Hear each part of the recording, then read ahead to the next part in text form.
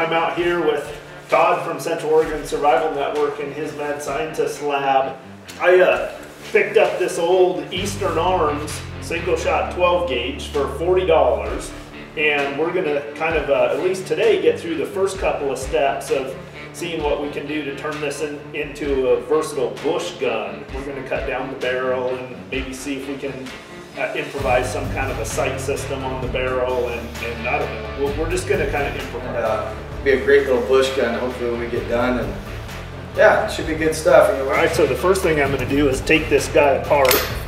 This has a forearm that just attaches by a spring clip. I'm gonna pop that guy off and take the barrel. We're gonna take apart the stock, get that off of there, and we're gonna take a look and make sure that all of the components are good to go.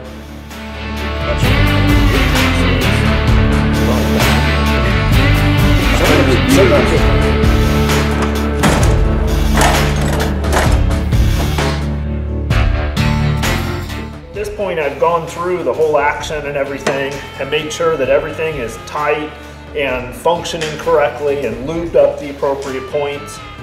Now I'll start just roughing up this stock a little bit so it'll take some paint, and then I'll do the same thing with the forearm and maybe even a little bit with the metal. And then basically our next step is to cut down this barrel. This will give you a nice straight 90 when we cut it off. There's a little bit more to clean up when you use this, but it'll be nice and clean by the time we're done.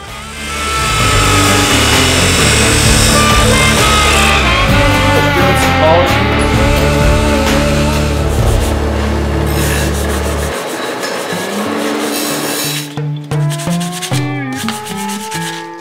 We're going to attempt to turn one of these screws into some type of a aiming point on the front sight.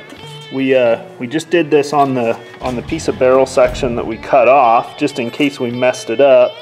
But Todd drilled and tapped a hole in here, and we found this little machine screw that we're thinking is going to be our front sight. So we were thinking, how do we get that perfectly aligned to the flat part on the back of the barrel? So what we did is we cut a piece of angle iron.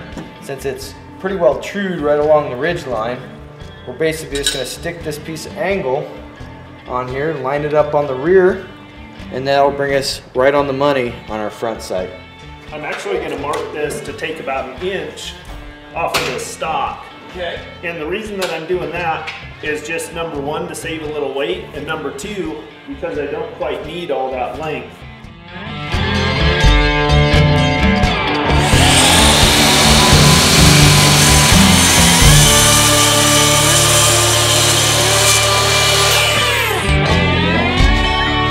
Beautiful. Same thing.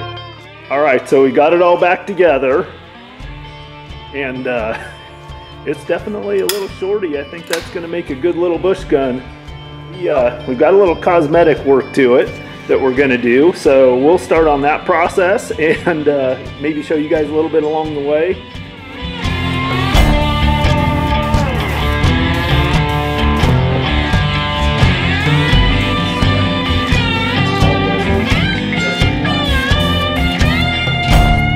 Touch, it'll make this mark there.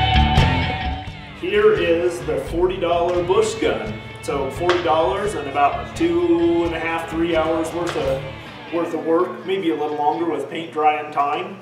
And we're about 34 inches overall, 19-inch barrel, and I think this is going to be a real handy gun. It's super light, probably weighs about as much as a 1022, and nice handy little bush gun. So we're going to go out and test fire it. But I just can't get over the fact that this is what we were able to put together for $40 and a couple of spare parts laying around the shop.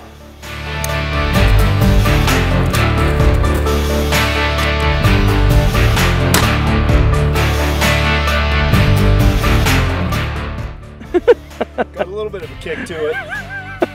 That's got a nice spread to it. What do you think, Todd? I think this really came out really well. It's got a good balance to it, and you can pack it up real nice. I think it's going to be great for out there. So the idea here was to create a nice, handy, compact little rifle or little firearm that would be a good bush gun, something that would have the versatility of taking a variety of different games, something that would be really packable, shoot commonly available ammo. But really happy with the way it turned out. Todd just rocked the paint job on that thing. It was a good joint little project, but it's really light and very compact. It disassembles in about 3 pieces. The disassembled length is just a little over 19 inches, so it'll easily fit in a backpack, and it should be a nice little bush gun. Thanks for watching, guys. We really appreciate it. Check out Central Oregon Survival Network always, and Coyote works out. Nice.